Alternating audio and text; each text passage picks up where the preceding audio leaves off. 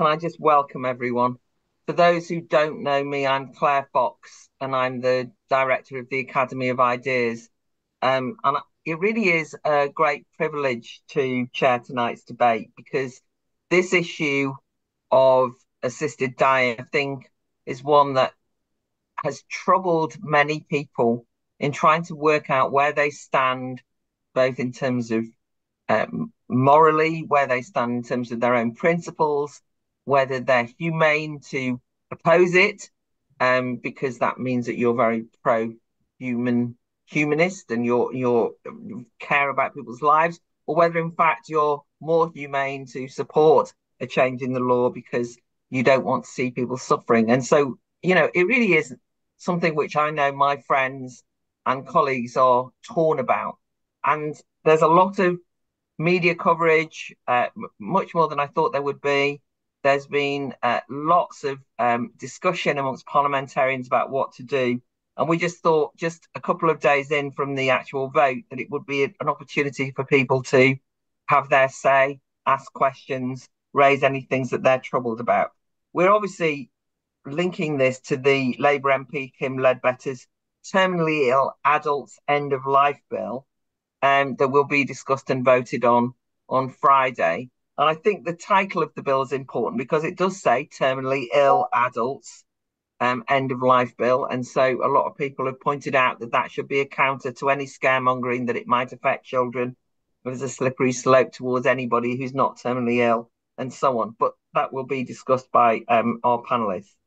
Actually, it's an interesting situation here because the public discussion has gone through a wide range of iterations. At the beginning of this process, I really genuinely thought that it was going to sail through, and I was concerned there wasn't enough debate.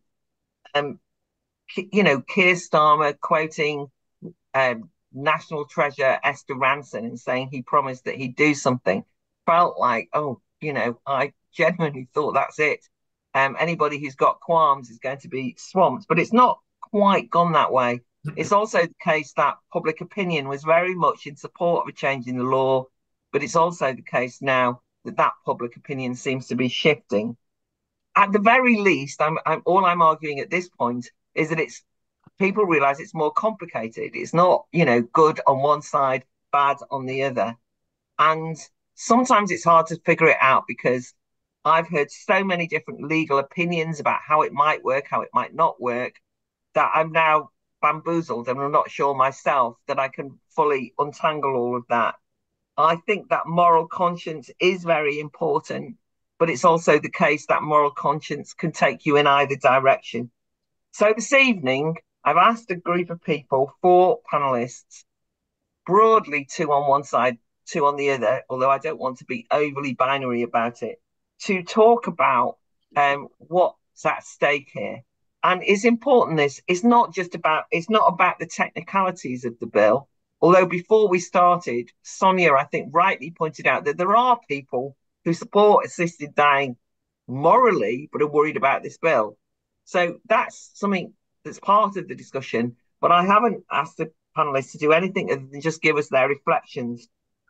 And the format is this, that they're all given about 8 minutes each to give their opening remarks. Then I'm going straight out to the audience and I'm going to take groups of 3 or 4 people to make their comments, ask questions. The Academy of Ideas is very much associated with public discussion, conversation, and this is about a more informed conversation, we hope, that you can then take away from this Zoom chat and, carry on with your family and friends and colleagues in the next few days. I'll keep coming back to the panel the whole time. A couple of notes. I want to urge everyone to listen to each other's arguments. Sometimes we think we know what the other side thinks, and I would urge people to be cautious about that. I'd really like us to try and grapple with the other side of the argument rather than our own. I'd ask people not to try and shame, caricature or attack people they disagree with. I'm trying to avoid sounding like I'm doing a tone policing thing, but I just want people to engage in the argument rather than set up straw men. I do think that this is too important an issue to be left to kind of parliamentarians or lawyers or judges. And therefore, I think public discussion on this, the richer it can be, the better. Let me introduce the panelists.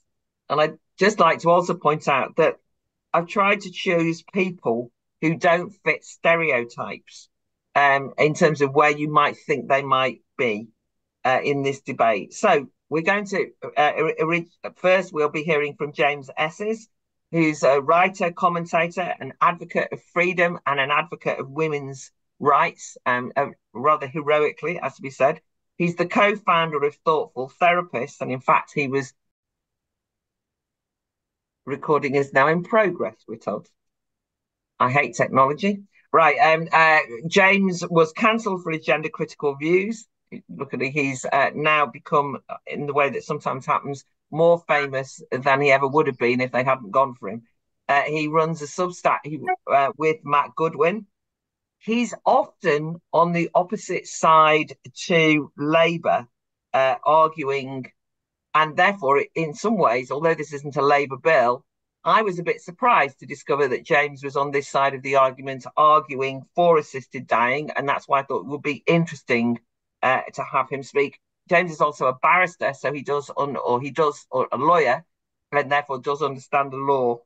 We're then going to hear from Sonia Soda, who's the chief leader writer at The Observer, a Labour supporter, I think I can safely say, somebody who's been very enthusiastic about Labour over the years.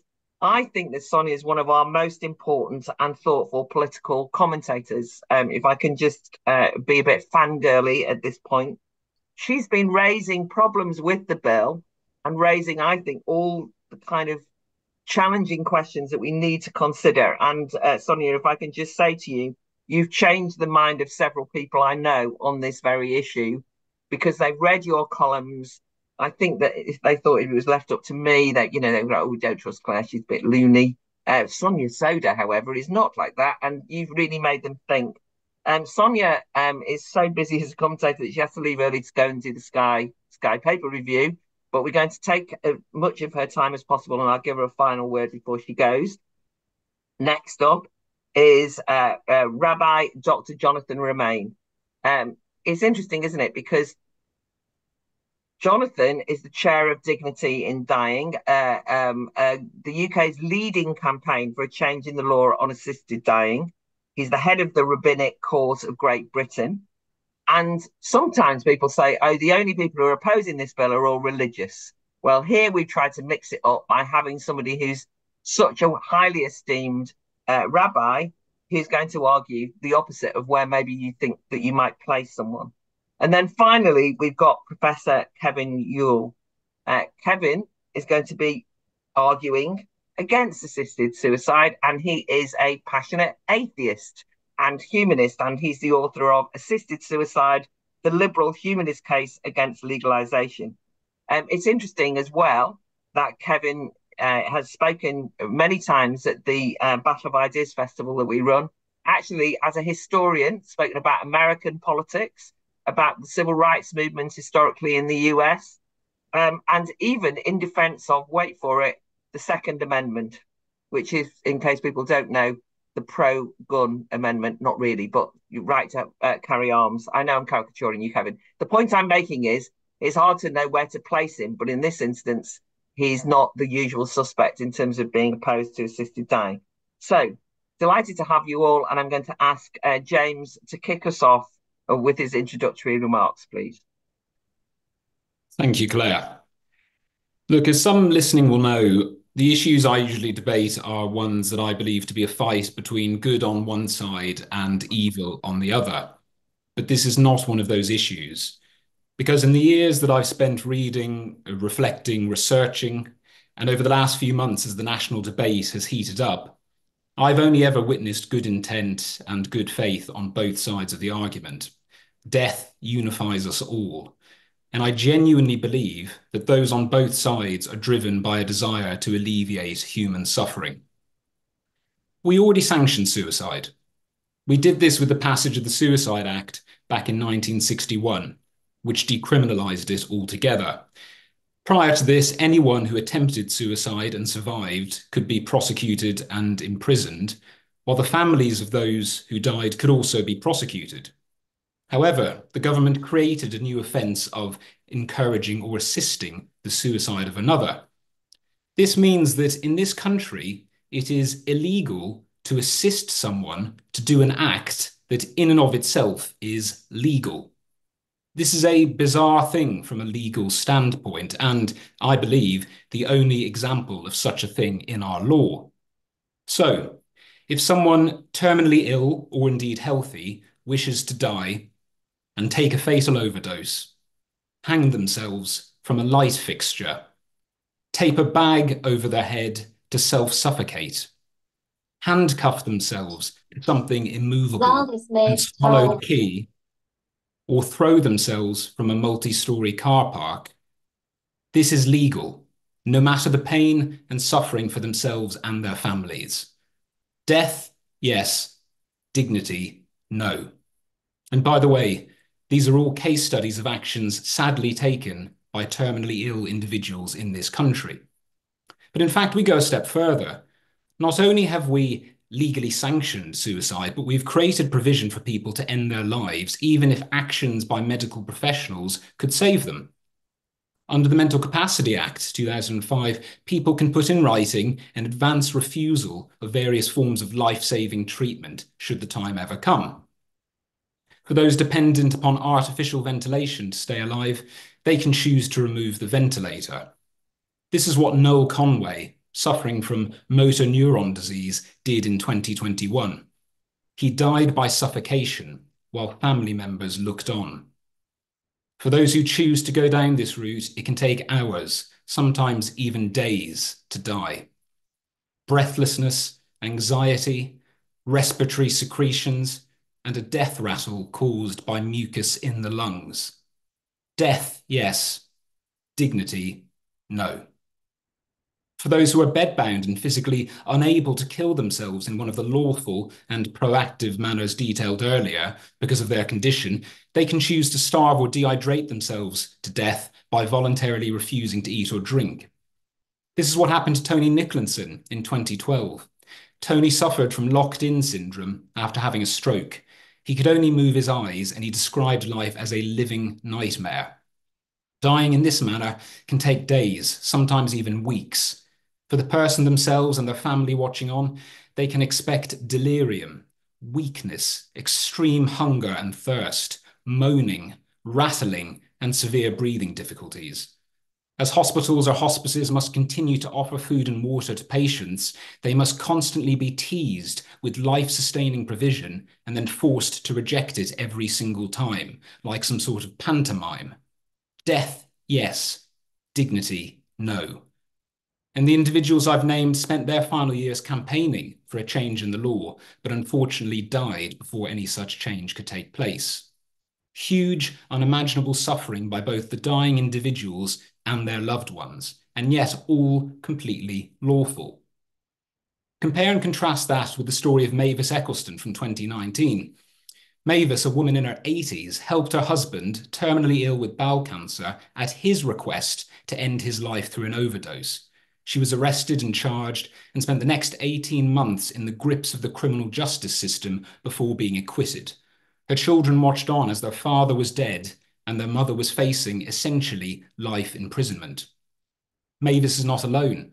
Between 2009 and 2024, just under 200 cases of assisting suicide have been referred to the CPS by the police. Only 4 have been successfully prosecuted, with the vast majority being dropped, withdrawn, or resulting in an acquittal. This is in part because of CPS guidance, which, controversially, uses the term victim to describe the person wanting to end their life, even though many of them would say it is the state keeping them as perpetual victims by not allowing them the dignified end that they seek. Yet the uncertainty that exists as to whether loved ones may face prosecution means that many choose to fight on until the bitter end, even if it means dying without dignity. Uncontrollably vomiting black bile, fecal matter pouring out of the mouth, fungating wounds from breast cancer that has broken through the skin. All real-life examples of the types of suffering experienced by those with terminal illnesses in the UK in their final days on this earth. What all of this means is that in this country, for those who are terminally ill, they are allowed to kill themselves, but only through suffering and indignity. But for those who want to take prescribed medication to enable them to die as comfortably and peacefully as possible with their family by their side, such a thing is illegal. And that is why the law needs to change. So what are some of the main arguments against a change in law? Number one, that we should focus our attention and resources on providing better palliative care, psychotherapeutic support, etc. Well, firstly, these things aren't mutually exclusive. Secondly, this argument views these people as suicidal and seeks to address it as we do any other form of suicidality. I don't agree. Dying people are not suicidal. They don't want to die, but they do not have the choice to live either. There is a world of difference between someone who wants to die because a voice in their head tells them to kill themselves, an irrational delusion, and someone already dying who wants to die with dignity, a rational desire. If you successfully treat someone for a mental health condition, they will stop wanting to die. However, for someone already dying, they will never stop wanting to die with dignity. Number two, that hospitals wanting to free up beds and family members wanting inheritance will apply pressure on people to choose this route. Firstly, the proposed law creates a new offence around coercion, dishonesty, or pressure. Secondly, I am a natural cynic, but this takes an extraordinarily pessimistic view of human nature. Those who go into medicine do so because they want to help alleviate human suffering. And when it comes to relatives, we know so often it is the desperate family members pushing for more diagnostics, more treatment options, more second opinions, anything to keep their loved ones alive. Number three, that there are insufficient safeguards. I do not agree. Strict immovable eligibility criteria. No obligation on medical practitioners to partake. 2 declarations with independent witnesses, 2 medical assessments, including an independent practitioner, mandatory lengthy periods of reflection, a mandated High Court declaration, self-administration of the medication, and continuous monitoring by chief medical officers. This is robust. And finally, that this is euthanasia. This is not euthanasia, whereby some individual or state institution makes a decision as to the worth of another's life. This is assisted dying for people who are already dying. Back in 2011, the then Lord Chief Justice said, the problems of assisted suicide should be decided by Parliament, which should be reflective of the conscience of the nation. Well, the time to enact this collective conscience is now. Polling shows the vast majority of the public support a change in law, and now even a majority of doctors support it too. Those who are terminally ill should not be forced to endure a torturous end. They should be able to die in comfort and peace before illness ravages their mind and body. The irony is that by giving these people death, it frees them to live. Instead of constant preoccupation and anxiety over their demise, or indeed making a premature journey to dignitas while they're fit to travel, they can spend their final few months on this earth amongst family and friends, safe in the knowledge they will die with dignity. I'd like to finish with a quote by philosopher Leonard Peikoff. Suicide is justified when man's life, owing to circumstances outside of a person's control, is no longer possible. An example might be a person with a painful terminal illness or a prisoner in a concentration camp who sees no chance of escape. In cases such as these, suicide is not necessarily a philosophic rejection of life or reality. On the contrary, it may very well be their tragic reaffirmation. Self-destruction in such contexts may amount to the tortured cry, man's life means so much to me that I will not settle for anything less. I will not accept a living death as a substitute. Thank you very much. Thank you, James. That deserves a round of applause, even though you can't get it. Very moving, very compelling, very persuasive, but not necessarily very right. I mean, that's the whole point. So that's why we're going to hear a counter argument. Thank you so much. That was a great way to start, if depressing. Sonia. Great, thank you so much, Claire, and thank you for being so kind about me at the start as well. I was blushing. So for those of you who don't know me, I'm chief leader writer and a columnist at The Observer, and I write for a left liberal newspaper. And if somebody had asked me how I felt about assisted dying 10 years ago, I'd have said quite simply, yeah, I'm in favour of it. You know, I'm a good left liberal. That is a position I should take. I've since changed my mind, and the reason for that is really because of some of the subjects that I write about as a journalist. I write a lot about child safeguarding, I write a lot about domestic abuse and coercive control, and it's writing about those subjects that really sort of started off my concerns. And I first wrote about, you know, my concerns about assisted dying a couple of years ago, so well before this is really kind of a matter of the national debate as it is now. So I just kind of want to run you through my concerns and why I've changed my mind about it. I'm not ideologically opposed to the principle. I think if I knew we could do it safely and that everybody who was opting for it genuinely wanted it, I wouldn't really have a problem with it. But my issue is I don't think we can do it safely, although I'm willing to be convinced. I think it's for proponents to convince me.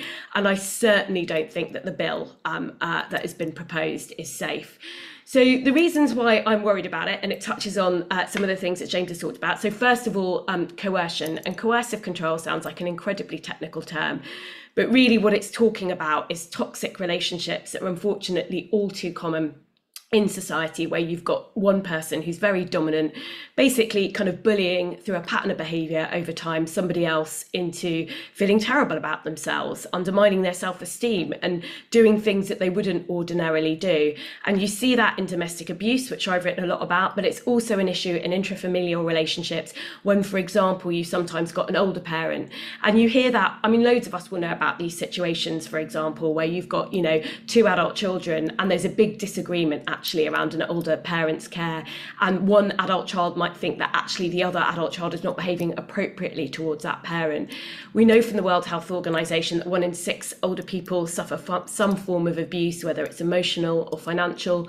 We know in society more widely, 1 in 3 female suicides is thought to be linked to coercive control and abuse.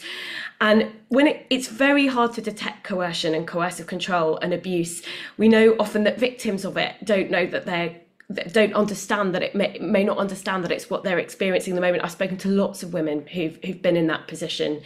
And it's very, very difficult to detect even after a crime has happened. So, for example, domestic abuse charities think there's well over 100 deaths of women a year that are recorded as accidental or natural, where they were probably killed by their partners. But the system, the criminal justice system, just isn't any good at detecting that. And I know from journalists who work on these issues, on these hidden homicides, how much painstaking journalism it takes to uncover when someone is already dead, if there was coercive control before they died, or, you know, if they were if they were killed or murdered. It can be very, very difficult. So, and the criminal offence of coercion, I'm afraid, I've talked to criminal lawyers, that's just a paper safeguard. Coercion is very, very difficult to investigate by the police, and it's very, very difficult to prosecute. And the idea that that in cases where there was coercion, that you're going to commonly get prosecution, I'm afraid that's just not what the criminal lawyers that I've spoken to think. I also think there's an issue around internal pressure and whether people feel it's something they ought to do, even if they don't want to do it, because it's something made possible by society. And you can see, you know, it might be a pressure that someone puts on themselves. You know, they've got this illness, they don't have that long left to live, and they require expensive care to live on.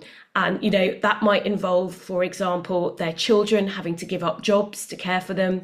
It might involve, you know, an inheritance being spent on care. And you can see people opting for medically assisted suicide in that circumstance. I'm also worried about people with mental health conditions. If you speak to palliative care consultants, it's common response to terminal diagnosis to feel depression. But quite often those symptoms will alleviate over time as people adjust to their condition. And I think depression, if you talk to psychiatrists, it's subjective. How do we know if someone's depressed? How do we know if somebody is opting for this because they're depressed? And if it is because they're depressed and it's subjective and we don't really know, where do we draw the line as a society between suicide prevention on the one hand and medically assisted suicide on the other? I think that's a really, really difficult conversation and challenge for us as a society. I'm also really concerned about the gendered aspects, both of pressure and internal pressure, and coercion and undue influence and pressure. And I just don't think that maybe there are some safeguards that could better detect or look out for coercion, but doctors are not trained in spotting coercive control. I've spoken to doctors, they're like, how are we supposed to do this? That's not going to work. And the reason why so many retired judges have spoken out about their concerns about the bill is this is just asking judges to essentially be a rubber stamp. We know even in the family courts, I've written a lot about the family courts, where there are allegations of domestic abuse and coercive control, when judges have investigatory fact-finding powers, when they've got agencies like CAFCAS involved and they've got social workers reporting to them, even then we know judges get it wrong. And we know that because there are appeal judgments from the High Court that show that first instance judges get this wrong. And judges do get it wrong. And that's why retired judges are so concerned about this. It's a rubber stamping exercise. But even if they had investigatory powers, how do we know they're going to figure out when people are under coercion?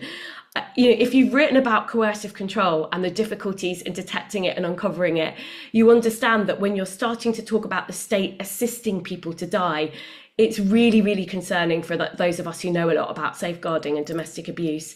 Just a couple more things I want to say. One is on the slippery slope. So people say, well, there's no slippery slope because it has to come back to Parliament and MPs will decide. So these are very tight, restrictive criteria. I think there are really big questions about whether we can keep something tightly defined. First of all, terminal illness with 6 months to live. It doesn't sound subjective if you don't know much about medicine. But it is. Again, if you speak to palliative care specialists, they say that life expectancy beyond a few days is just a guesstimate. So it's really going to be about whether doctors sort of, like whether you've got 6 months to live, 12 months to live. It's very, very hard to be accurate. So that leads to subjectivity as well. And it will depend a lot on the doctor you go to. And I think there'll be some doctors that get known for signing this off. Terminal illness, again, there's no fixed definition of that. In the US, in 3 states, there have been 60 instances. It's probably a real underestimate because the monitoring data is so poor there, but 60 instances of when people, mostly women, young women with anorexia, have been helped to die. And anorexics that I know who work on this issue are horrified by that because they say actually in medicine there are some doctors who give up far too easily on people with anorexia, and they say as survivors of anorexia they would have absolutely picked a medically assisted suicide in the moment their bodies were possessed by this disease. And yet, in Oregon, it's a matter of policy, not law. It's just doctors saying, we define this condition as terminal. And in some cases, it's been defined as severe malnutrition. There's not even any reference to anorexia. So I think that's really concerning. And then on the palliative care point, we know 300 people a day are dying without access to the palliative care they need. Yes, it doesn't need to be an either or in theory, but it is in practice because we aren't investing the resources that we need in palliative care. And proponents of this bill haven't secured a commitment from Rachel Reeves that palliative care is going to get the funding it needs. I think we should all be trying to get that commitment for her. But that's going to put doctors in a position where they have to say to people, we can't get you a hospice place. We can't do what you need in terms of end-of-life suffering, but we can offer you a prescription for lethal drugs so you can take your own life. I just think that that's really, really dark, and we need to think very carefully about going there before we've ensured that we've got the palliative and social care systems that ensure that people won't feel that they have to take their own lives because the care that they want is not available. And I think it is I've written a lot about social care. It's a massive problem. We don't have the care we need. Ultimately, there are so many experts that I respect. There are retired judges, a former chief coroner, there are seasoned KCs, including those who've represented appeals to the Supreme Court to try and get assisted dying legalised. There are psychiatrists, there are palliative care doctors. They're often people who are not ideologically opposed to assisted dying like me, but they just don't see how this bill can work and the proposals on the table can work. And when you've got experts at that level who are really, really worried about it, you've got to say, why are MPs considering voting this bill through? Why hasn't a different process been taken? There's such huge outstanding questions about this bill. James mentioned monitoring. Monitoring is really key because if you think that you've got to have safeguards, you've got to monitor if those safeguards work. I can tell you, the monitoring systems in places like Oregon, even the most basic data is missing, and there's no details of that monitoring in the bill. It's just chief medical officers going to do it, nothing. There's no way I, as an MP, could vote for a bill unless I know exactly how some of these things are going to work. And what you really need is something like a royal commission of experts who can look into these questions, who can investigate whether it can be done safely. I'm sceptical, but at least say there are these risks and put some kind of figure on the risk. So at least we know as a society, are they risks that we can tolerate? How many potential state-sanctioned wrongful deaths are we willing to tolerate in order to alleviate the suffering of some others? And I think there are people who make very powerful cases for assisted dying, but this is a balance, and we've got to be very clear about that. And one of the things that concerns me a lot about this debate is the language. So I'm worried about, actually, this is a conversation that is making us more scared of death. I've had very comforting conversations with palliative care specialists that don't go along the lines of what James has been saying, actually, in terms of suffering at the end of life. Yes, there are some conditions where there is suffering, and that is terrible. But most people with great palliative care could have a much, much better experience of death. And actually, I think that some of these stories we're telling ourselves make it more difficult for us to have that conversation. So I really, as a skeptic, but somebody who's not ideologically opposed, I think the debate has been very, very poorly handled. I think there have been so many people who've been saying, there are no risks. We don't need to worry about these safeguards. I'm sorry, but the number of experts who are concerned says we should be worried. And if you're genuinely interested in engaging with skeptics like me, people who are worried, pushing through a private member's bill where there are so many questions, so many unanswered questions, is just not the right way to do it. You're not bringing along the skeptics. So that's my appeal to the proponents. You've got to have a different process around this. We need a royal commission. Thank you so much, Sonia. I mean, and very useful, I think, to hear from somebody who's changed their position, which I think is an important point in general about these big kind of conversations, that people are open to changing their position, and very well explained why. Okay, so I'm going to go over to Jonathan now, please, for your thoughts. Yeah, thank you. And hello, everybody. Nice to see you all. Now, as Claire said in her introduction, there is an assumption that faith groups are opposed to assisted dying. And it's true that there are many religious leaders who are against, but they reflect a religious view, not the religious view. And in fact, there are many people of faith up and down the country who are in favour. In fact, we learnt this year that actually religious opponents are in the minority. Latest polling shows that across all faiths, 66% of people of faith are in favour, not 50-50, 66%, and with some remarkable individual breakdowns. Church of England, 76% Church of England people. We're talking about people who go to church, not nominal believers, people who go to church. Well, gosh, tell that to the Archbishop of Canterbury, well, the next one at least. Catholics, 65% of churchgoers are in favour. Well, gosh, again, tell that to the Cardinal. And why is the leadership, the religious leadership, so out of touch with its membership? And I can tell you that those figures don't just show that it's the laity by themselves, but actually it's the religious leaders as well, priests, vicars, rabbis, imams, all in favour. And we, the 66% people of faith, support the right of people to have an assisted death if they qualify it, in other words, terminally ill, mentally competent, and requiring it of their own free will, precisely because of our faith, not despite it. It's because we're religious that we hold that people should not suffer if they can avoid it. And you've just heard from James so many ghastly cases which are not unique. That's the problem. If they were, we could dismiss them as one-off here and a one-off there. But I'm sure most people here have experienced it in family or friends. It's because we're religious that we believe that if people are suffering and we have the means to help, then we should do so. And it's because we're religious that we say, yes, life is sacred. And that's an easy phrase. But what does that actually mean?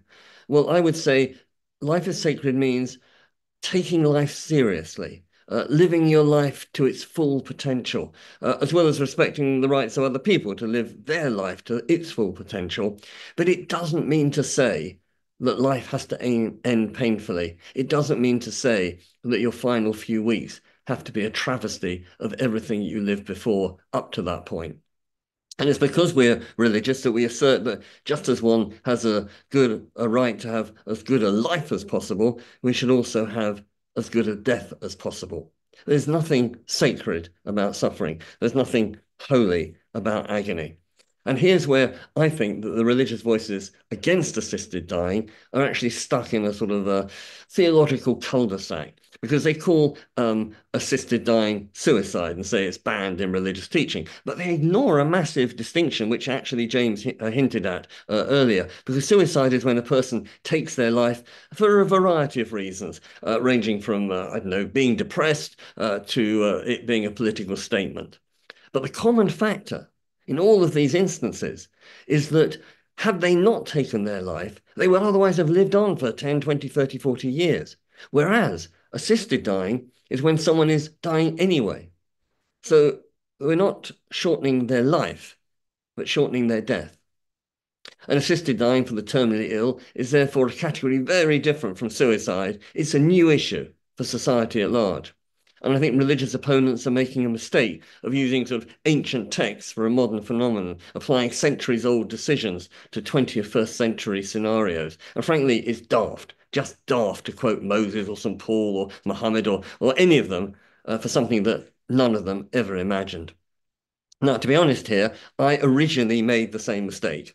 And as a trainee rabbi, I assumed that assisted dying was irreligious for all the typical knee-jerk reactions, until I became a congregational minister. And when I went around hospices and hospitals, as we do, and just saw too many congregants dying in pain who wanted to let go of life, but were not allowed to do so. And I heard, and I'm sure you have heard, people saying, "Doctor, isn't there anything you can do to help me?" Or asking their relatives, "Can't you put a pillow over my head?" And of course, putting doctors and relatives in an appalling position, not just legally, but emotionally as well.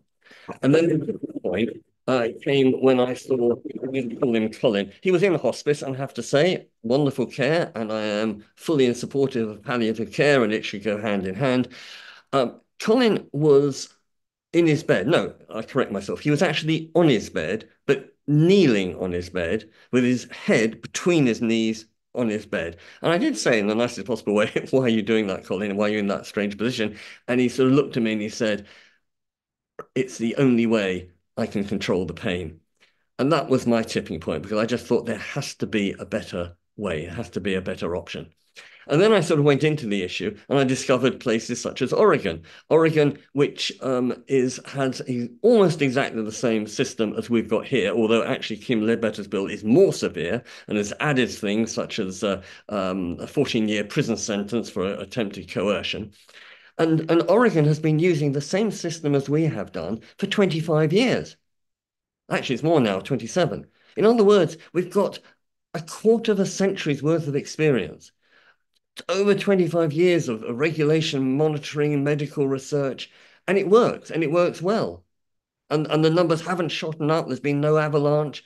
It's increased slightly from 6% to 0.9% of all deaths. That's a minimal increase. And since then, I found out that actually there's no other jurisdiction in the world that has had assisted dying, albeit in different types, where they reversed it. Never has anything been reversed. Now, why is that? I mean, it does say something about it being working in different areas and being regarded by the MPs or whatever as secure and safe. I'll also mention one other person called Doris, a person of deep Christian faith, but who I visited because I sort of tend to, if I'm in a ward, I'll visit people of all faiths.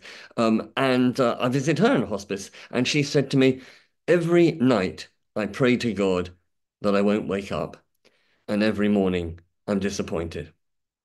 And the problem is that although there are worries about the future, yes, okay, I get that, there's a real problem right here and now. It's not as if we're living in a good situation. It's a bad situation because people have only got three options and they're all pretty terrible. One is if you're suffering terribly, then you just carry on suffering terribly.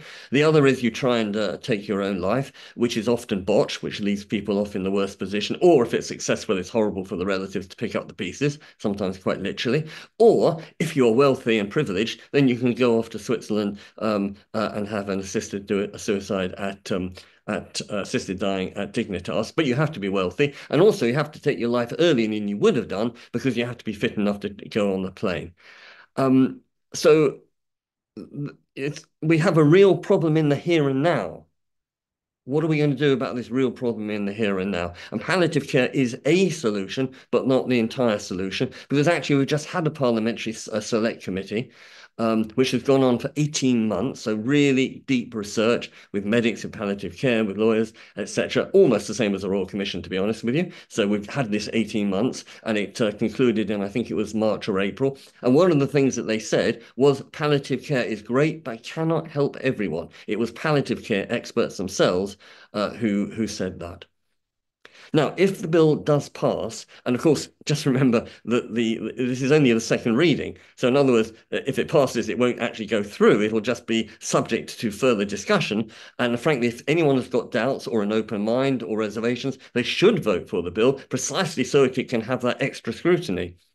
And if it goes ahead, well, end of assisted dying will not be chosen by everyone. I mean, why should it be? And many of us will hold on to our very last breath. That's great, and people should have every support. But for the Collins on his bed, on his knees, and the Doris praying not to wake up, who do want it, it's religiously right to give them that option.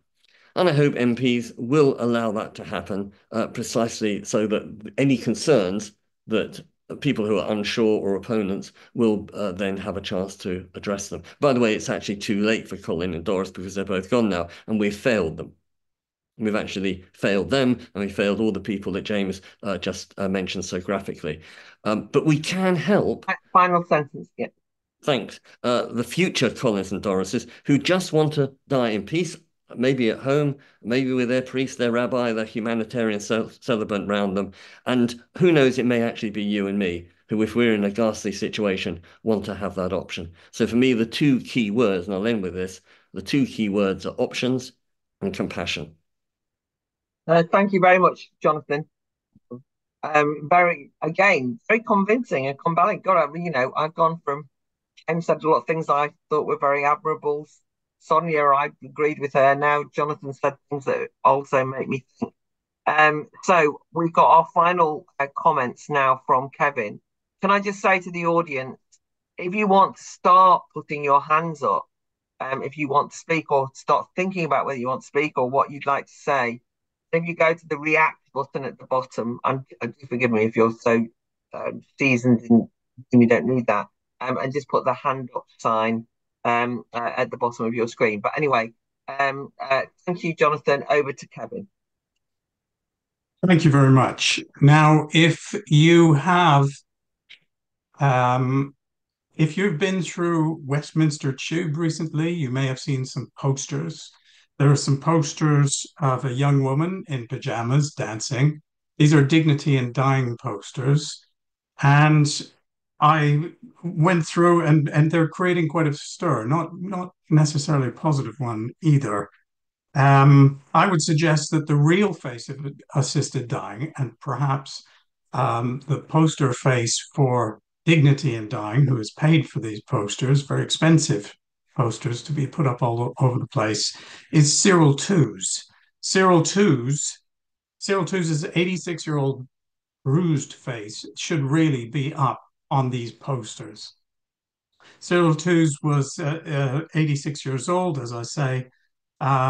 He was a carer who retired at age 82. He was recently, in January, told he was terminally ill.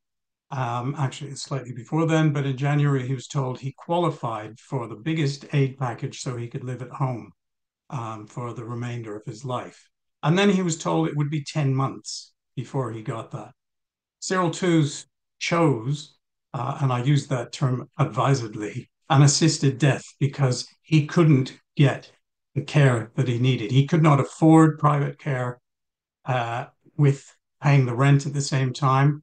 These are the people, the Cyril Toozes of this world, that are going to actually be the reality of assisted dying, not the young woman, very attractive young woman, dancing on the poster in the tube. So I just want to make 2 points. First of all, I want to make points about the bill. This discussion on the 29th is about the bill. It's not about the principle of assisted suicide. And I must admit, I have long opposed assisted suicide, assisted dying, call it what you will. But this bill, I think, is worse than I think people who support it in principle are increasingly coming and saying, I cannot support that bill. So if we're looking at very specifics, well, for instance, Sam Coates from Sky News said, there's no impact assessment until and unless the legislation passes second reading.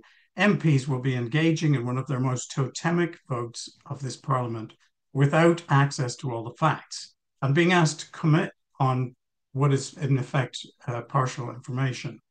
The MPs had 16 days to read the 38-page bill and to go through it and look at all of the various different problems. I've read it. Not all MPs that I've spoken to have. MPs have a lot of pressure on their time. But the specifics that I thought were disturbing, first of all, it doesn't prevent doctors from proposing assisted suicide to their patients. I think that's really problematic. And that has led to some of the awful stories in Canada, like the 53-year-old woman who was just about to have a radical mastectomy for breast cancer and was suddenly made aware of the fact that she could have assisted suicide or euthanasia, as it usually is in Canada. So, as she said, she was at her absolutely lowest ebb. And people do listen to their doctors in this situation. So, and not only that, but if I was a doctor, perhaps I'd bring it up too, because all good doctors put forward treatment options, and that has to be, if this bill is passed, that will be one of them. It does not allow conscientious objection. I don't know why it's been taken out in the 67 Act. It's been taken, it was there in the Maris bill that was attempted to pass for, which was an assisted dying bill in 2016. It was in there, but they've removed it. So as a doctor, you have to make what's called an effective referral, which means you can't opt out. You must either do the act yourself, become the coordinating doctor yourself, or give it to somebody who already, who will do it. A person who can have treatment that relieves their symptoms would still be eligible, as we've heard. That counts for anorexia, could be arthritis, could be type 1 diabetes in the way that the bill is structured. There's no requirement to monitor the doctor's assessments.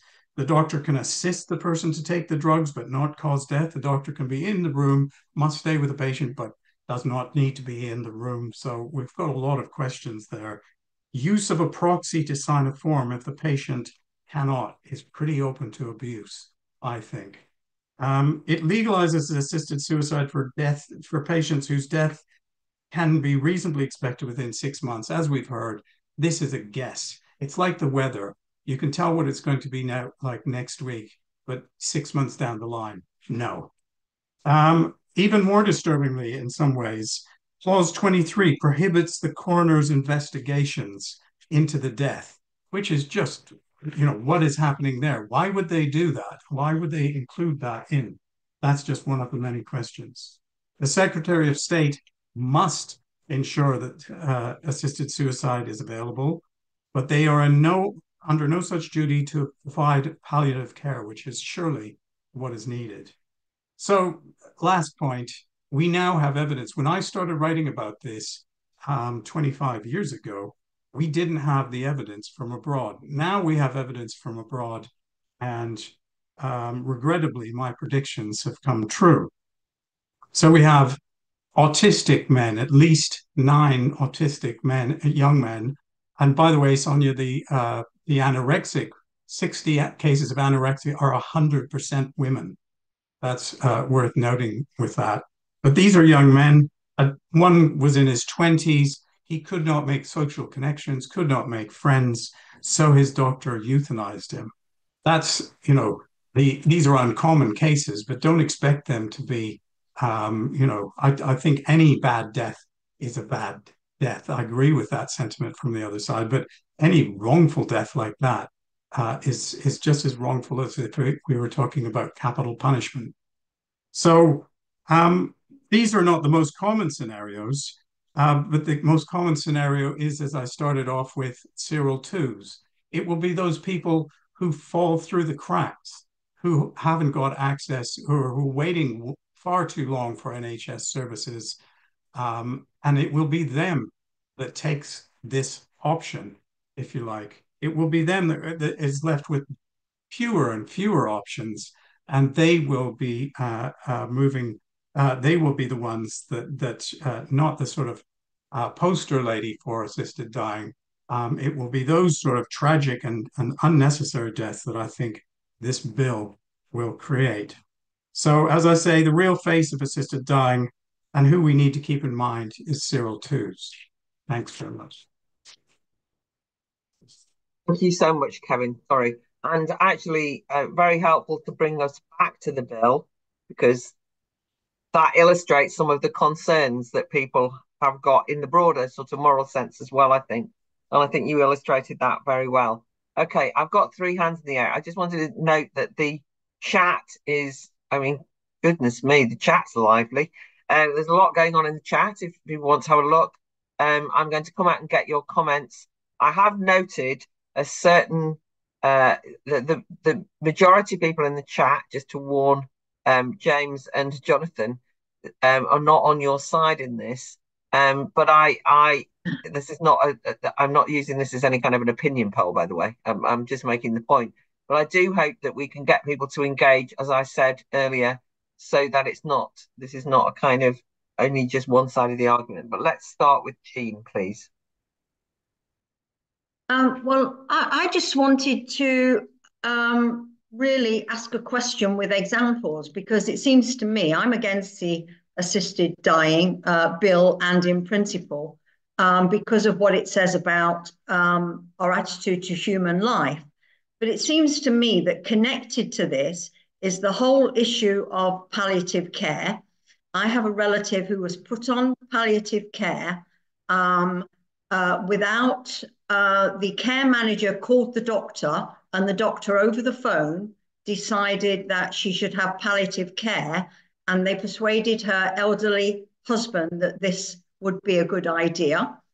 But then I think another, so I'd be very suspicious about palliative care. And the care manager told me, because we had a big argument about it, she told me that from the point of view of the care home, there's a lot of paperwork if somebody dies of natural causes. There has to be an autopsy, the police have to be called. Whereas if somebody dies through palliative care, then it's much more straightforward. So I would say that that gives an incentive in some ways to the care homes, particularly with people with dementia. But a more worrying thing, well, as worrying, I would like to know people's opinion of the emergency healthcare plans, where again, I have an example of an elderly relative, and I've since found out that this has applied to a lot of elderly people. When they're in hospital and very vulnerable, they're asked to sign emergency healthcare plans that basically their choice, that if they need to be hospitalized again, they will agree to be treated at home. And the doctor says to them, they need to plan for the end of their life, even though that person had was very old, but it's not like he had lung cancer or something that you know is directly going to kill you. And they are excluding families because they say, well, you have power of attorney, but this elderly person who's in hospital and is obviously afraid of the doctor has capacity. And the only reason my cousin didn't sign it is because he always says, I don't sign anything. You have to talk to Jean. And that was the only basis on which they spoke to me. And in fact, he's home now. He's got care coming in, and he's still old, but he's not going to die in the short term. So I think that in terms of this debate, we need to look at the whole attitude to particularly elderly people and people with disabilities in terms of palliative care, emergency healthcare plans. And I'm always suspicious when people try to exclude the family on the basis that even though you have power of attorney, that person has what they have determined is capacity at that moment of time, because that's a reflection of our attitude to human beings. The doctor said to me, we need to plan for death. And I said to her, well, our family plans for life. Okay, Jean, can we leave it there, which is a very nice way to end it, as it happens, and some very useful points there. Okay, very thought-provoking. Amanda, please.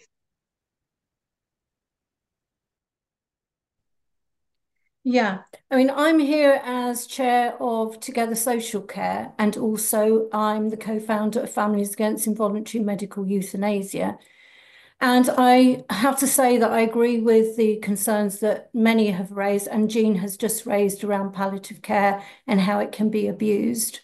I mean, families from fame campaigns against the abuse of end-of-life protocols within the NHS and the imposition of treatment ceilings on people who could survive, could recover if treated.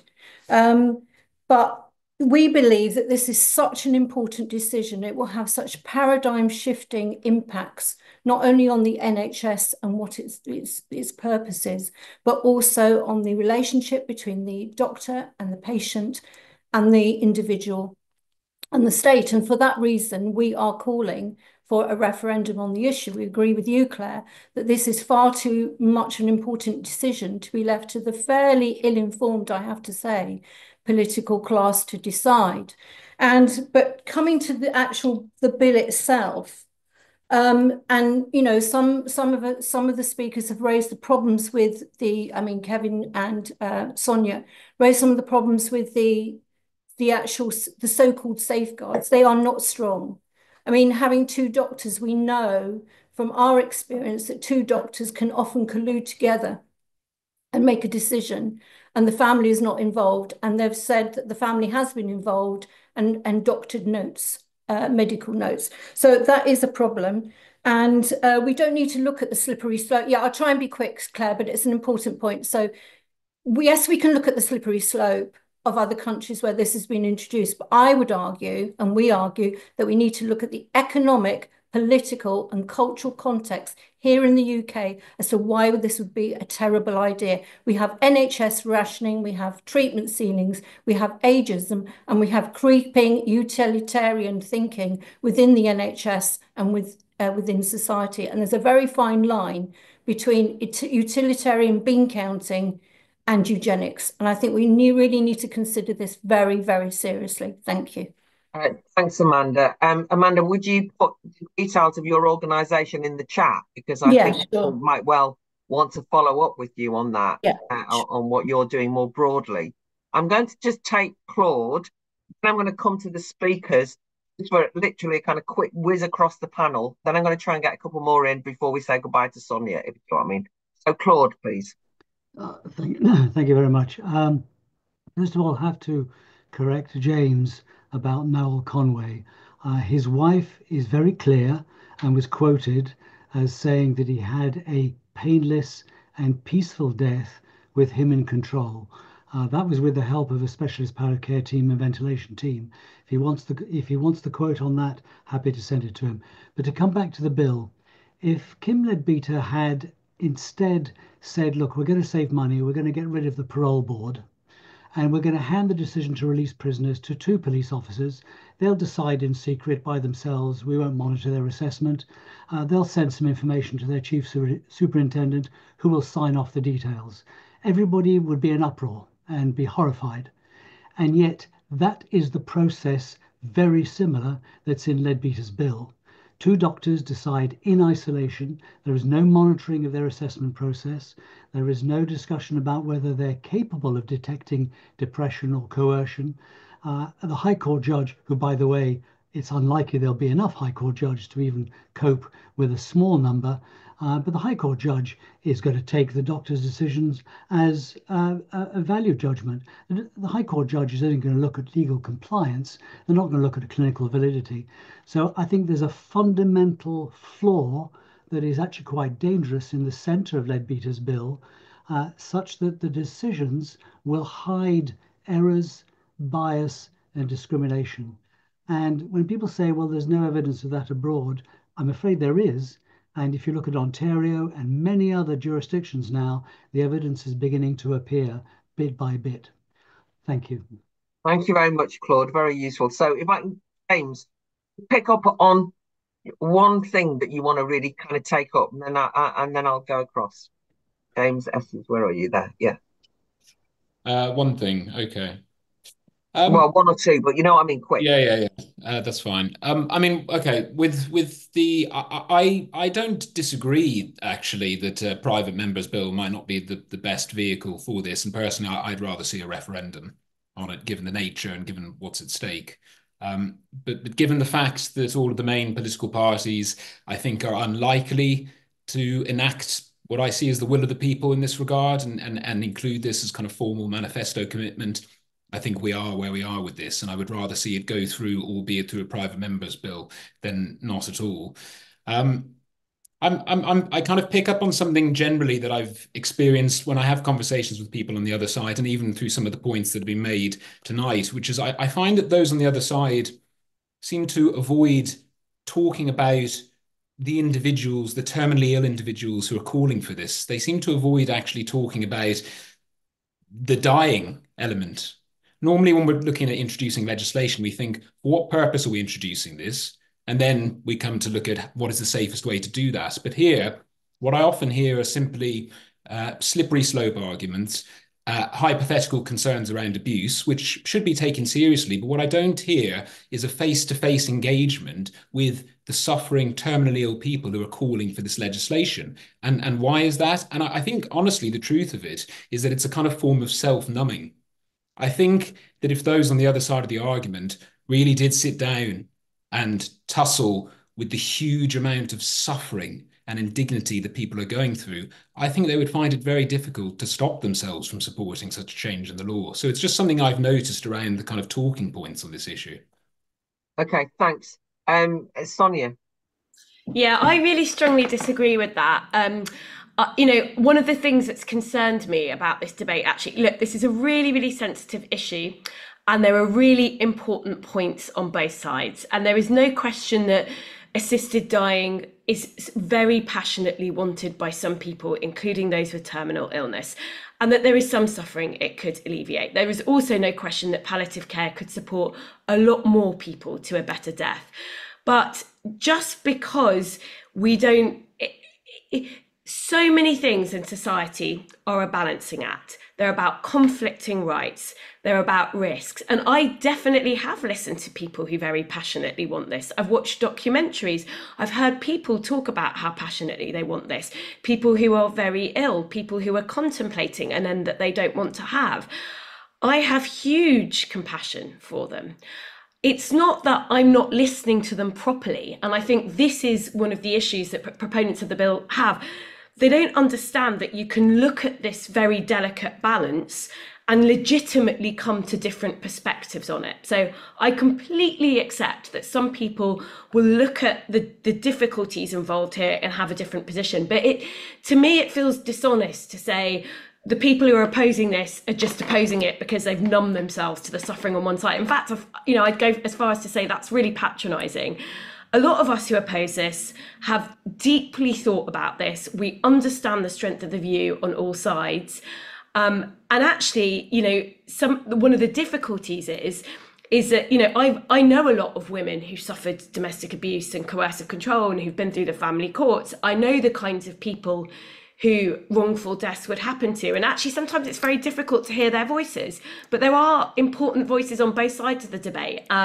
So I think that that's really important. And I actually think sometimes it's important to be able to take a step back from the emotion and very emotive language to be able to say, look, there are risks on both sides, and what risks are we willing to tolerate and able to do this for some people. But let's make sure that we're having a fact-based argument about who this would alleviate suffering for, but also how far palliative care could go. And I don't think that some of what James said kind of acknowledges actually how far palliative care can go. The only other point I wanted to make was I really agreed with whoever it was about the Amanda, who talked about the changing relationship between the state and the citizen and doctor and patient. And that is another one of my concerns about this, I suppose, which is as well as writing about safeguarding and coercive control, I've written a lot about institutional scandals of the state.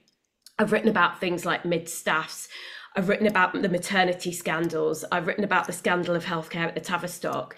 I've written about institutional child sex abuse. We are right, and I say this as somebody on the left who wants the state to do more, but we are right to distrust the state, because the state at its worst gets things very, very wrong. And when you're talking about state-sanctioned death, actually, you've got to be really, really careful before you cross that Rubicon. And that's where some of the concerns, I think, from skeptics on my side come from. Okay, thank you. What I'm going to do now is, Kevin and Jonathan, don't panic, I'll give you longer time in a minute. But I'm going to take Jan, George, Reese, Sonia for her final words, and then I'm going to give a little bit of extra time to Jonathan and Kevin. But Jan Bowman, yeah. Thanks, Jan Bowman, Claire. by the way, Jan Bowman is the designer of the Letters on Liberty produced for the Academy of Ideas, and brilliant designs they are. So thank you, Jan. But anyway, moving on. Yes, moving on. I think it's sometimes much easier to con ourselves that we're being humane and we don't want to see our beloveds suffering. Hang on, my phone's going to die. When actually it's because they're too much trouble, and we put our pets to sleep because we don't want to see them suffer. But we don't do the same thing traditionally to our parents, because we recognize that human life is inherently sacred. And it seems to me that, can I just move this? I'm going to have to turn my vision off while I plug in. Sorry about this. So we're dodging responsibility, and that palliative care, it seems to me, while we don't have decent palliative care for everybody, and I know I heard last week that 80 to 90% of all palliative care is for cancer patients, and yet they only make up something like 30% of all deaths. There's obviously a terrible problem with palliative care in this country. And if we're already not providing good palliative care for people, it seems to me a real moral failure for people to be campaigning for assisted dying instead. It seems to me symptomatic of a moral crisis in the society that there's so much enthusiasm for assisted suicide rather than for palliative care. Just one final, there's more of a question. I can't hear you, Claire. Anne, you've got to be quiet now. Sorry. George, only just because I've got to get people in. George, please. Hello there, everybody. I guess I'm directing this at everybody, but mostly at James. There are 4 broken systems, all of which will be impacted by this. We've got a broken NHS system, a broken social care system, a lack of investment in palliative care, judges backlogging in the courts and also a lack of access to therapy and counselling. Now, what we need to understand, and what I would suggest, is that most people on this call read Sir Michael Marmot and get an awareness of health inequalities, because sadly these broken systems affect the same amount of people, and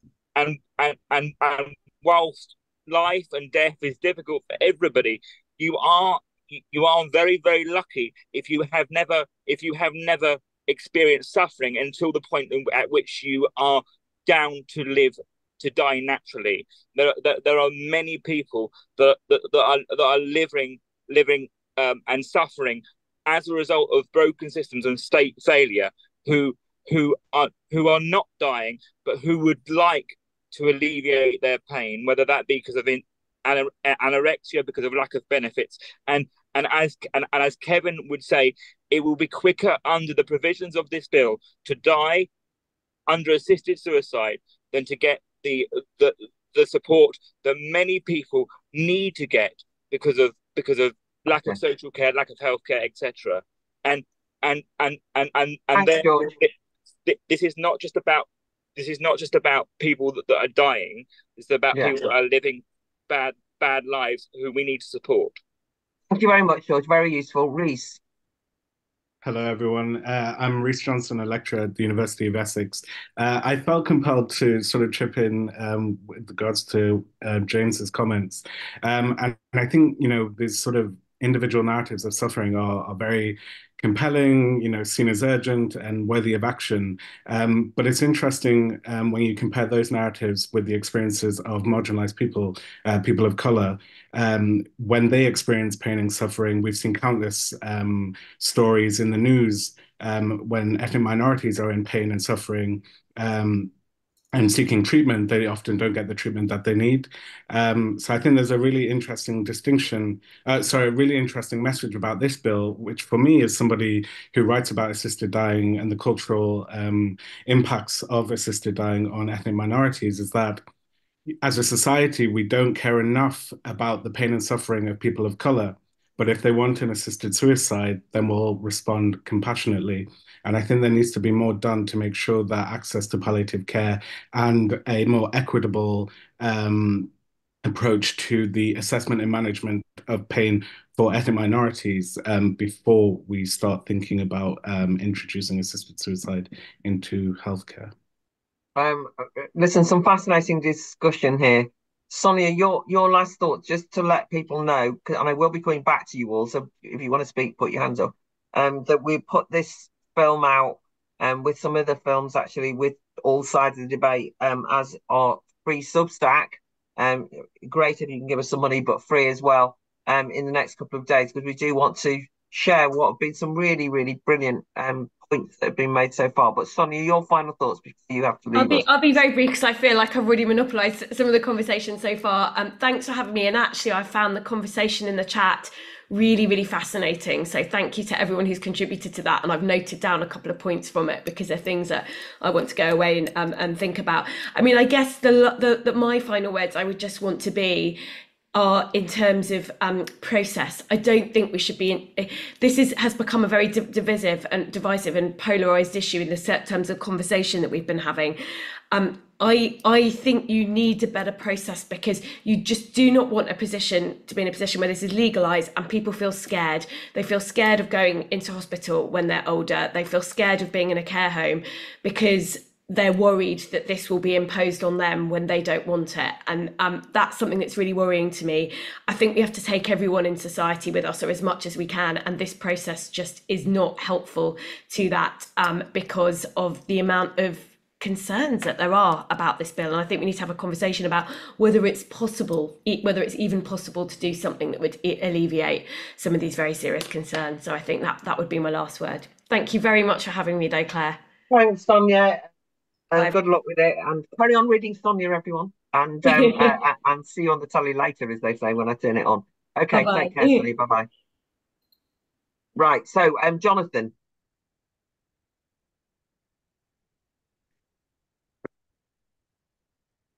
You're not unmuted, Jonathan. I don't know if that's us or you.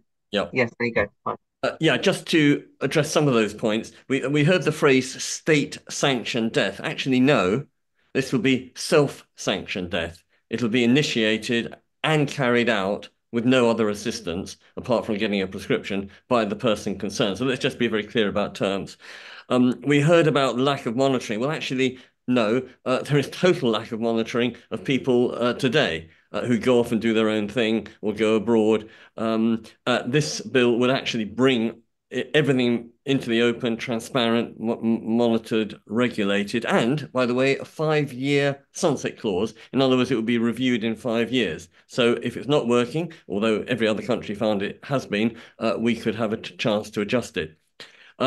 People have said, quite rightly actually, why aren't we talking more about palliative care, healthcare, emergency care, care for ethnic minorities? That's all great. And in a sense, this bill has provoked that debate and made it much more forefront. But that's not an either or. We can talk about all of those things and push and campaign for them, but that shouldn't stop us offering an assisted death to those who actually are suffering right now. And again, we're not talking theory, we are talking about And I think the stats are 17 people a day who die in pain. By the way, that's 34 tomorrow, and that's 68 in 4 days' time. There are people in agony right now. This is not theory, and we ought to help those people suffering right now.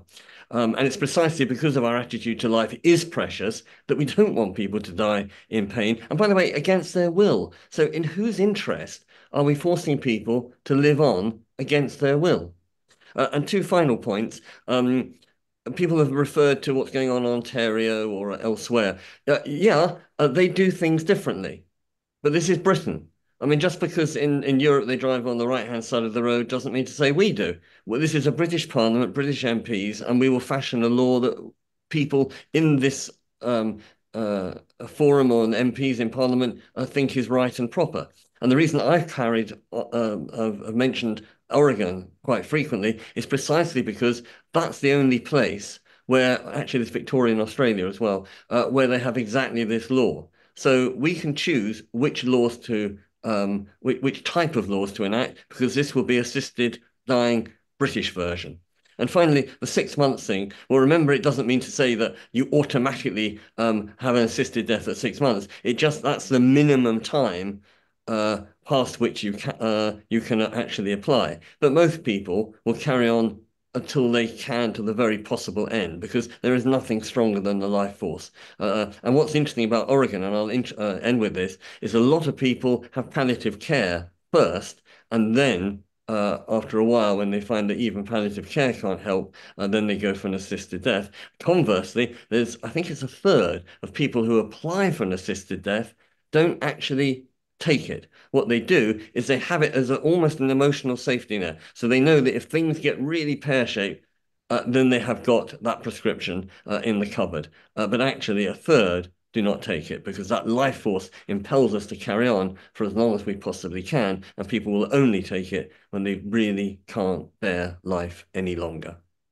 Okay, thank you very much. So Kevin, your thoughts, and then I'm going to come back out at least for one more round of questions. So I can see that Claude wants to speak again, which is great because he said interesting things the first time. But anyone who hasn't spoken, do stick your hands up, otherwise you're going to miss your moment. Okay, Kevin. Right, quite a few things. First of all, thanks to Jonathan and James, because you're facing quite a bit of stick here. And I admire the fact that you are coming in and batting for your side, so to speak. Quite a few things are being pitched at you. Having said that, I echo Sonia's irritation at the idea that we spoken to suffering, dying people. You don't get to be my age and not speak to suffering, dying people. My father died in 2021. Before he died, when he was told he had lung cancer, he decided that he was going to shoot himself and regale us all with a tale of how he was going to do so and keep it, how he was going to have a tarp out. He was very practical, a tarp out in front and everything else like that. He didn't actually do that. People who are given terminal prognoses are understandably very depressed and suicidal. And I think, we need to know, first of all, it's irritating because I've got just as much experience as just about anybody else of attending dying people, sitting beside dying people, and bad deaths. I've, one or two. So, that I'm just saying that. Next point, polling. It really depends which poll you look at. So there's a poll out today in the Daily Telegraph that has support for legalizing assisted suicide, assisted dying, at 11%. And, this is after somebody this is an extensive poll that asked people many questions and alerted them to various different things. If you ask a dignity in dying poll, it's 75%. If you ask that poll, it's 11%. I don't think polling is the best moral authority, really, on which to pass this law. In terms of, one question, first of all, I couldn't help to do this, Jonathan. You said that this wasn't an issue in the Old Testament. Now, I suddenly thought Masada, there was a little event there that I recall that involved suicide. So I just couldn't help but point that out to you. I'm sure you know Not about in it the more Old than I do. Testament, though. Not in the Old Wasn't Testament. it? Okay. Oh, sorry. Okay. That's the problem when you get an atheist to do this kind of thing. I know about the Masada. I thought it I was in the don't Old want this Testament. becoming a Bible study group under any circumstances. Right. Anyway, carry on. Okay. I really do, but we'll stop. Uh, Next thing is, I mean, I just couldn't help but pick up, James.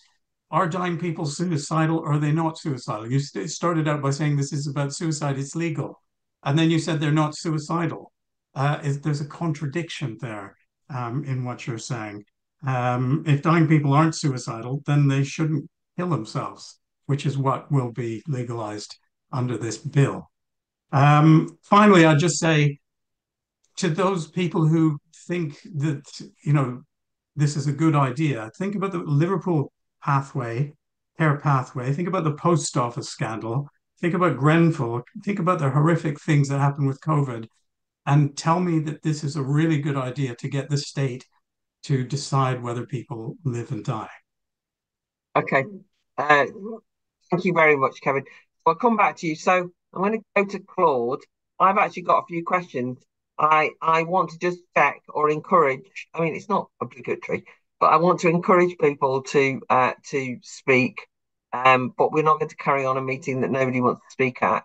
So this is your last chance to put your hands up and say something. Claude. I just wanted to finish up with some conciliatory thoughts. They're not my thoughts. There's some thoughts by Catherine Mannix, who's written two excellent books. One is With the End in Mind, and the other one is called Listen. And she's described the current debate as a doubles tennis match. And what she says is that two players are hurling balls at each other, regardless of where they hit or hurt. But the other two players are now close to the net and have started to talk to each other. And it's that talking that we need to start doing. At the moment, we've been hearing some very strong views on both sides, but at some point, then we may need to find some common ground. I think there is common ground. I think there is shared concern about the safety of patients, the legitimacy for families and patients, the safety for healthcare. I think there is common ground. So maybe we need to get closer to the net. Those who are going to continue hurling balls will continue doing it. That's what campaigns do on both sides. But it's time to be talking close to the net. That's all I was going to say. Oh, thank you. That was rather moving, Claude. Thank you very much indeed. Paul.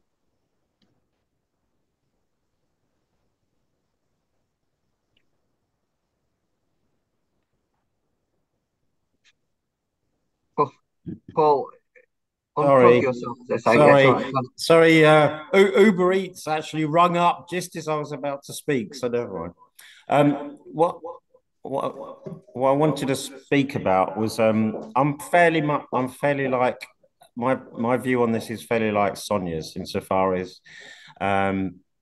if the mechanisms or whatever for dying were medical science went ahead and is proved completely painless, whatever, I guess.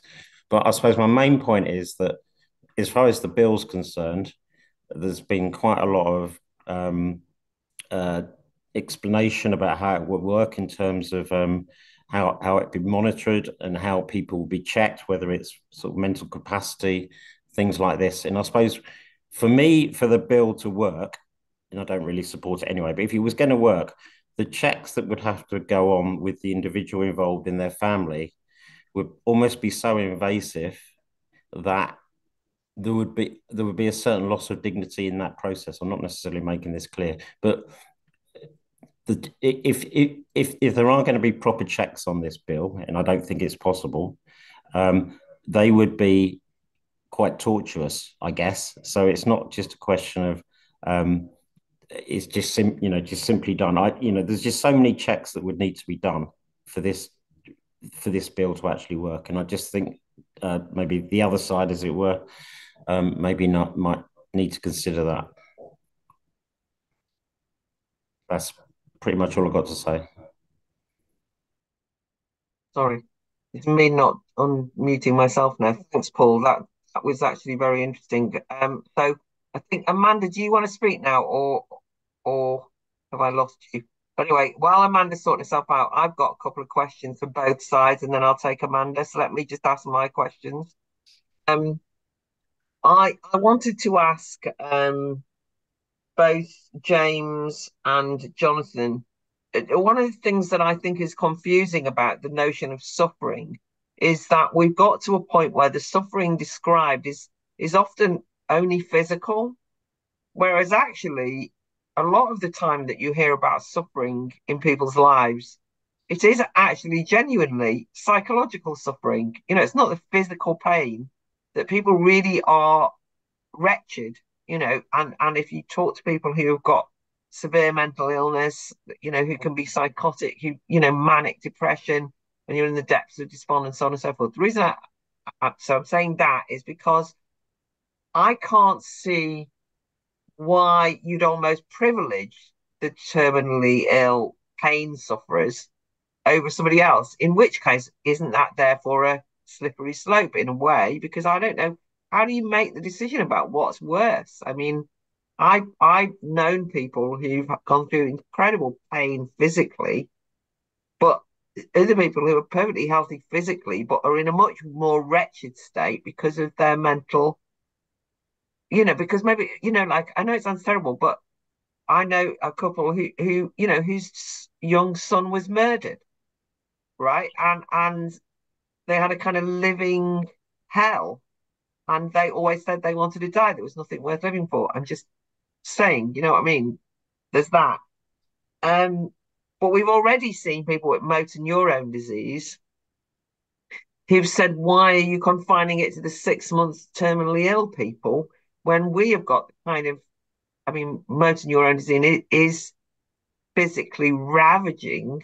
Why can't we be involved? So is there a danger that, of course, you'll have a kind of, I don't want to sound silly, but competitive suffering going on, and people saying, well, what about my suffering? What about my suffering? Because that, I don't think the slippery slope is, I'm personally not convinced by this kind of the state of malevolent, they're all going to go around killing us. I more think that people genuinely will say, my suffering should count too.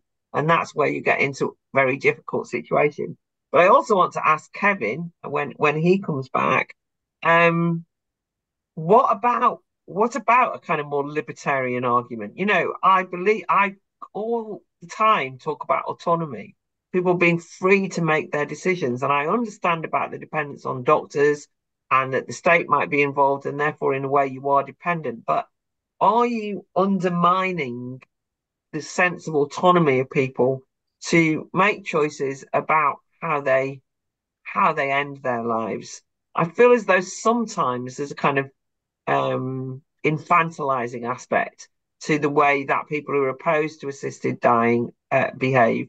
I also think, by the way, that there can be, and I've noticed it a lot in relation to this bill, the danger of a kind of scaremongering from people who are opposed to assisted dying. You know, it's kind of like, it really is like everybody's going to become, all doctors are going to be like Harold Shipman. The state are going to be knocking people off. Families are misanthropically, you know, waiting for granny so they can get them older than money. Nobody can afford to pay for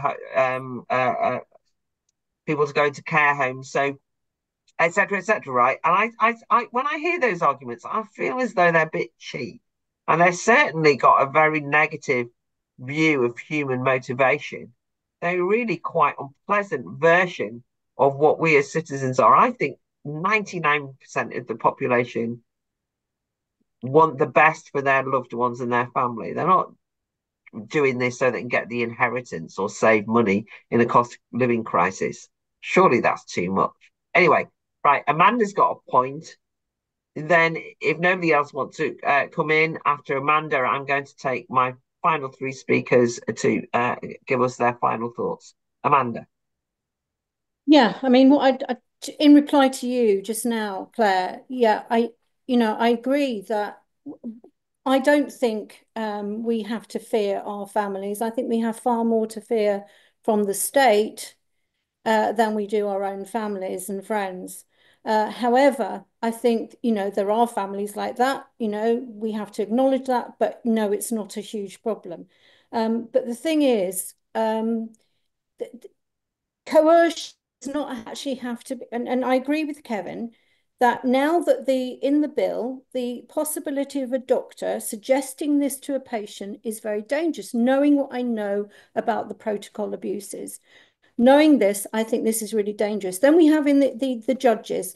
The judge does not actually have to speak to the requester of assist, who wants to be aided in their death. Doesn't have to speak to them, can if he wants to.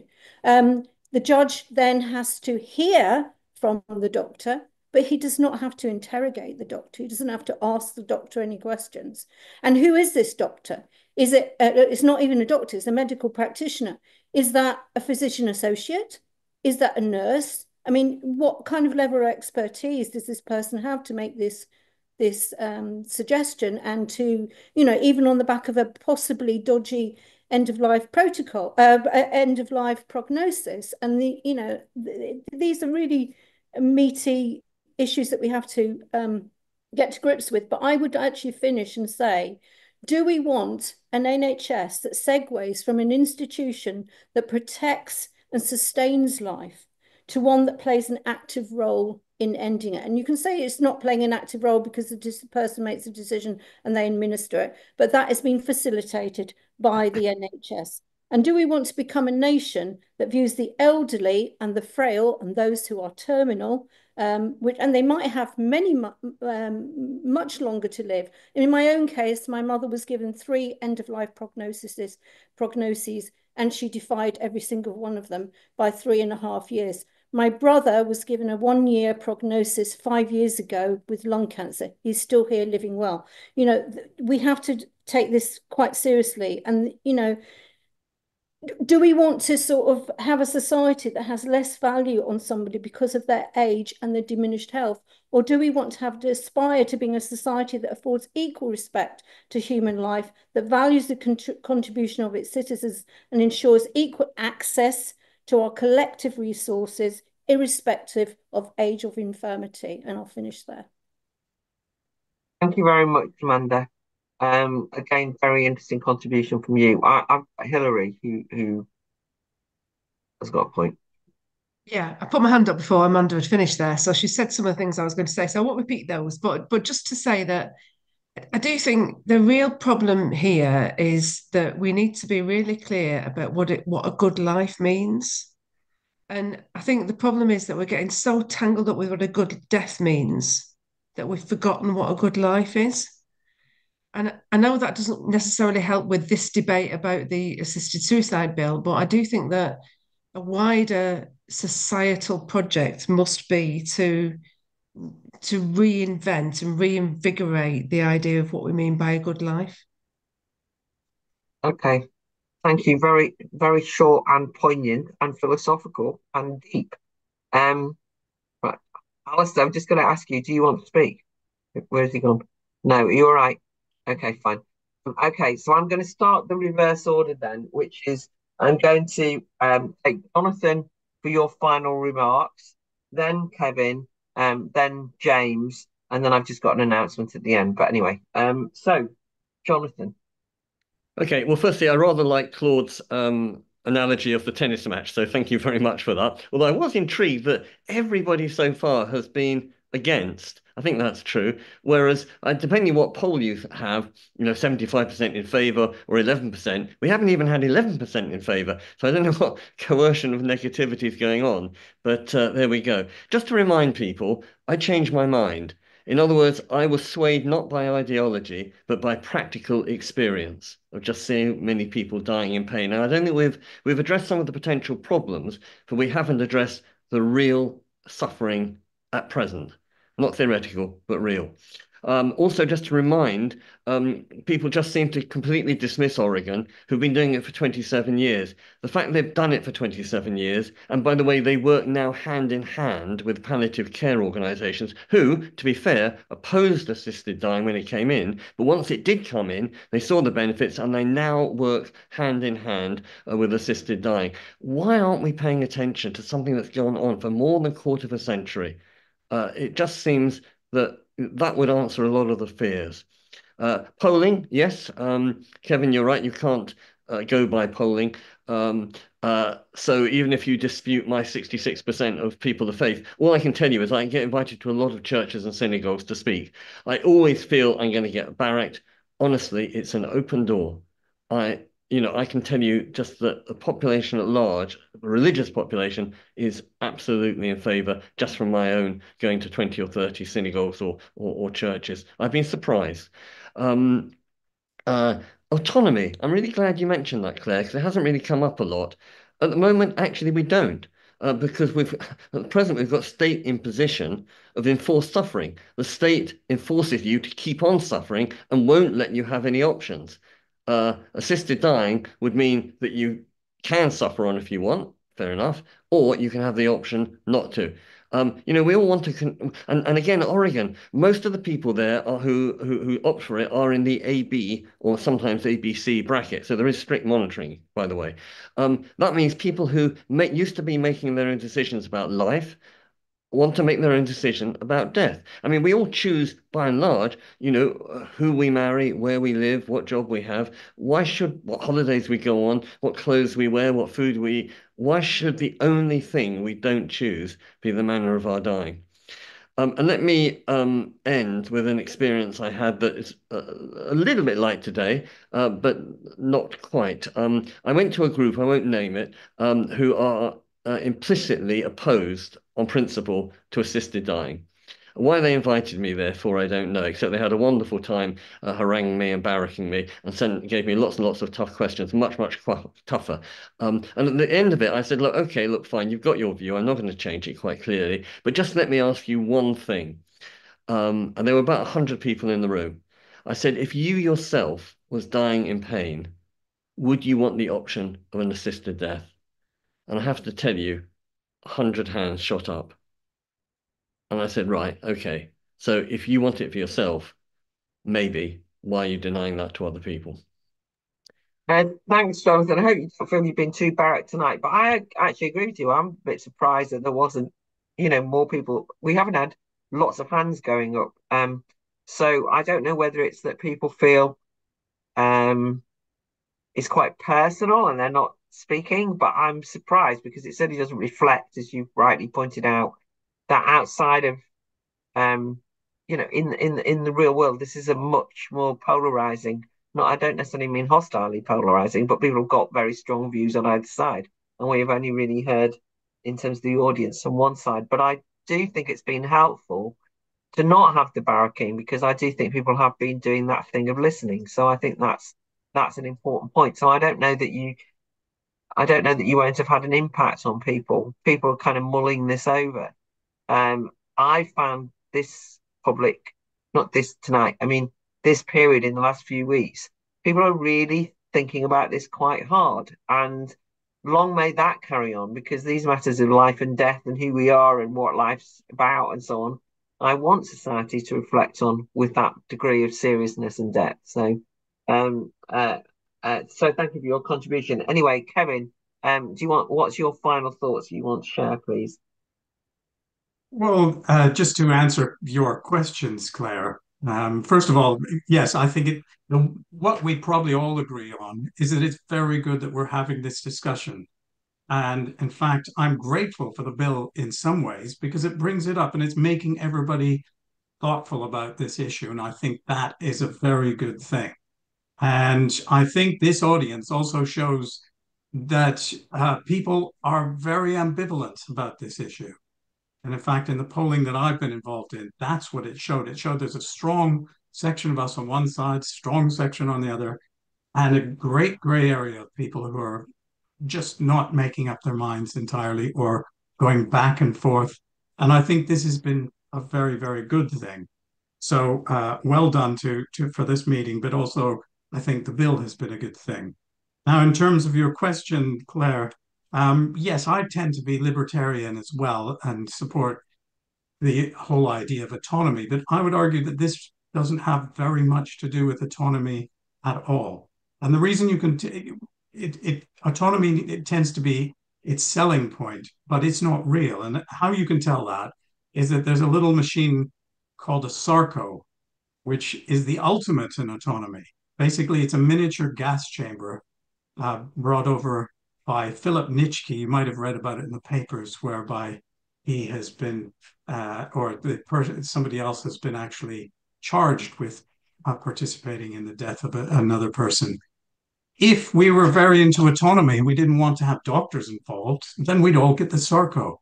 And I always ask people who are opposed, who are in favor of assisted suicide, why don't we get the SARCO? If you're so interested in autonomy, the SARCO is the best solution.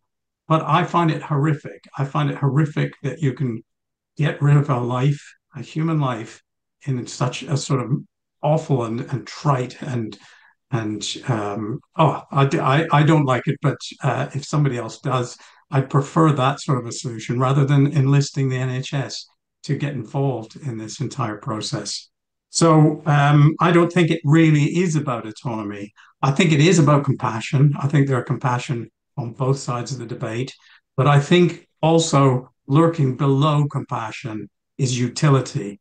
There is a sense that, in fact, it's the least productive members of society who we're thinking about when we are doing this. And it lurks behind in some of the discussion. So, for instance, Matthew Paris's column, people might have seen that, where he said, in fact, that this should actually be a duty to die for those people who are taking up much too much resources in the National Health Service and elsewhere.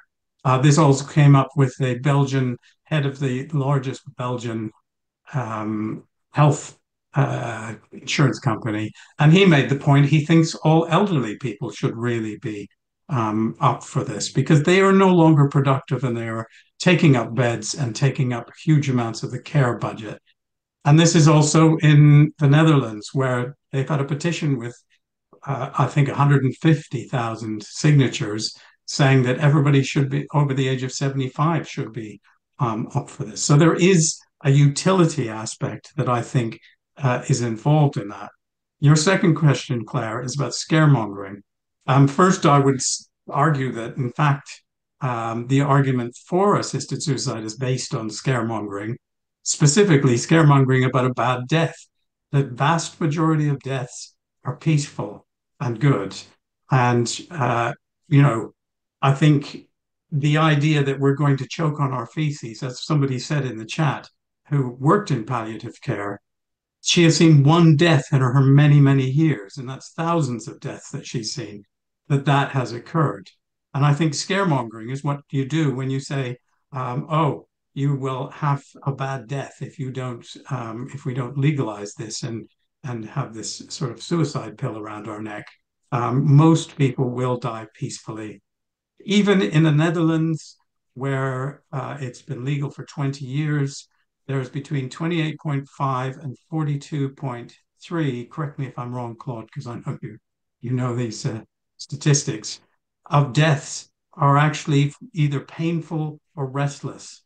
And this isn't an area where it's entirely legal. So it's not going to address the problems that it pretends that it's going to address. And I think... Final thought. Okay. Well, I would just say that I very much agree with Hilary. I think what this is really about is a bad life rather than a bad death. It's the final parts of life that people fear, and there's no reason to fear them. And I think just to say, we need to vote this. We need to get rid of this bill. We need to vote it down and then have a proper conversation in that order. Thank you very much, Kevin. I think that's one of the things that's been interesting, just before I take James, that I wish that we'd had a discussion that allowed us not to get trapped into whether this bill works or not in terms of society. If we're going to have this discussion, I think enough people want to think about it, then we could have really raised some of the things that have come up tonight very well. Where's James? There you are. Sorry, I was looking for you. James, your final thoughts, please. Yes, and I echo what you just said, actually, Claire. I wish there had been more of a public conversation, not just solely prompted by this bill. I think we've become very fixated on it. As I say, I'm not even convinced myself it's necessarily the best vehicle to push this forward through. Just a few final points. Somebody mentioned about animals and how we treat pets. And I think that's very interesting, because I've listened to terminally ill people wanting a change in law, and they say we wouldn't treat a dog, a pet dog or a pet cat like this. And I find that interesting, because when it comes to pets, and we know that we do put down pets out of a sense of compassion and to alleviate suffering, those animals are not consenting to that decision being made for them. But here we have the status quo, which is that there are adult human beings in this country with the capacity to consent to end their lives, and we're essentially denying them that right, which I find to be quite odd.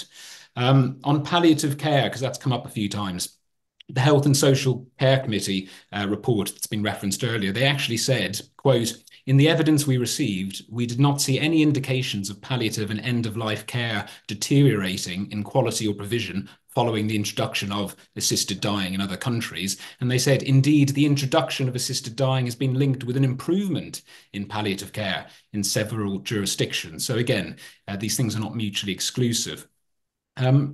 Coercion has come up a number of times tonight. At the moment, we essentially have the worst of both worlds, because, as I've said earlier, suicide is already lawful in this country. People can already be coerced into killing themselves. But on the top of that, we are essentially forcing terminally ill people to stay alive against their wishes or to die without dignity. And actually, logical consistency would state that those against this legislation should also be in favour of recriminalising suicide. We have state-sanctioned suicide just without the dignity. Finally, just to share something of myself in all of this, because you might find it odd that I'm on this side of the argument if I tell you that from a young age I've suffered from extreme death anxiety that's been the subject of many years of therapy, unsuccessful therapy, I should add. The thought of death absolutely terrifies me. I've always said that if there was a cure for mortality, I would be the first guinea pig in the line to sign up to it. But I've been on a bit of a journey. There was a time in which I could not comprehend or condone somebody wanting to extinguish their life, no matter how much they were suffering. But I made a point of listening to some of these people locked into lives that they no longer wish to live, suffering in agony every day. And I realized that their ability to have the right kind of death was much more important than my discomfort at the idea of it. And that's how I've gotten to where I am today. Thank you. Thank you very much. God, thanks for sharing that, James. I mean, apart from the fact that who knew? So there we go. But anyway, just to conclude, can I just thank everyone for listening? I've noticed in the chat people saying, look, I didn't speak, but that's because I'm thinking, I'm listening, I'm taking it all in. I think that's really rewarding as it goes. And the other thing I wanted to say, and it just relates to what James said, but which everyone has shared, Jonathan has made this point as well as Sonia earlier.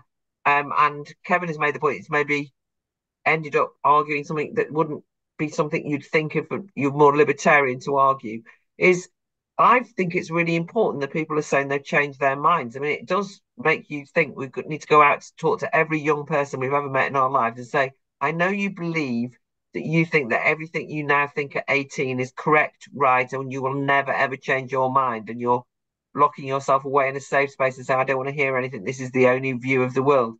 It's actually really refreshing to hear adults maturely admitting that they had a different position. They listened, they talked to people, and they ended up in a different place, even if they ended up on opposite sides, ironically. So what? That's what democracy is all about. It's what politics is all about. And as it happens, it's what the Academy of Ideas is dedicated to doing, which is enriching civil society in order that people can hear each other, listen, and then as autonomous individuals think, what do I think for myself, rather than just going along with the fashionable or the orthodoxy. So I'd really like to thank everyone who has participated.